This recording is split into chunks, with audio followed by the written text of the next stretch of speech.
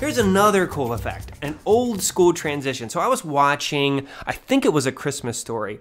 And again, I'm inspired by the pop culture stuff that I see, the TV, the commercials and animations and movies and things like that. And I saw this old school effect. It was basically an iris open and you watch a video unfold. And it looks like this.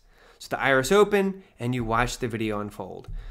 So I thought that was kind of cool. Doesn't PowerPoint have something like that built in? And it unfortunately doesn't. I was kind of shocked that there's nothing quite like this effect. You can do it, but it's not as cool as what I'm doing. So what I did was it's kind of like that masking technique.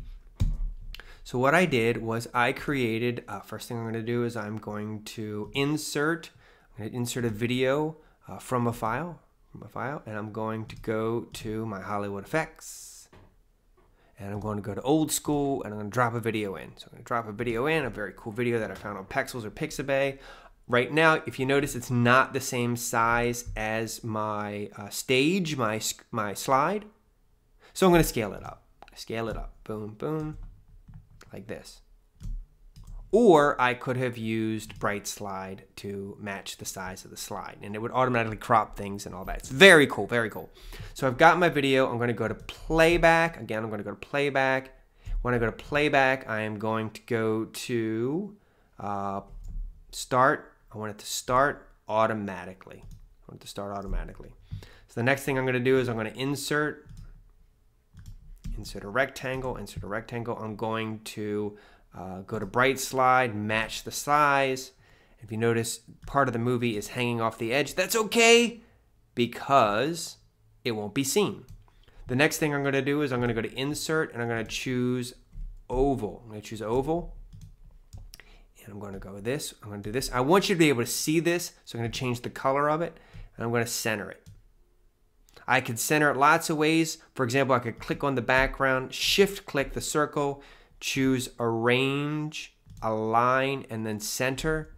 I could choose Arrange, Align, Center, and Arrange, Align, Middle, and it would automatically do it. Right now, I'm just using the Snap to Guides function that's built into PowerPoint. So again, I'm going to click on, just like we did with the mask, I'm going to click on the cookie dough first. Then I'm going to shift-click the cookie cutter. I'm going to choose Merge Shapes, go down to Subtract. And now, I can see through this little hole. I have a little hole I can see through, which is kind of creepy right there.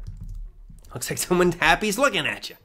So I'm going to change the color to something like black. Remember, it's just a mask. Change it to black. And under animations, I'm going to choose Emphasis, Grow, Shrink. I'm going to choose Grow, Shrink. And under my animation tab, I am going to choose for it to grow, shrink 6,000%, because I want it to get really big. And I am going to have it under timing. So again, it's 6,000% and growing. And under start, I want it to start with previous. So when the movie starts, I want it to start. So now you get this really cool old school effect. Really cool, simple, something you typically don't see. So therefore, you're more likely to pay attention to it. Those subtle things that we use in our virtual presentations or recorded presentations or anything like that, those subtle things that we do that's different is going to help keep the audience engaged. Well, I hope you enjoyed this video.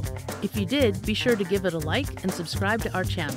And for thousands more how-to articles and tutorials, visit our website, creativepro.com, and become a member today. Thanks for learning with us.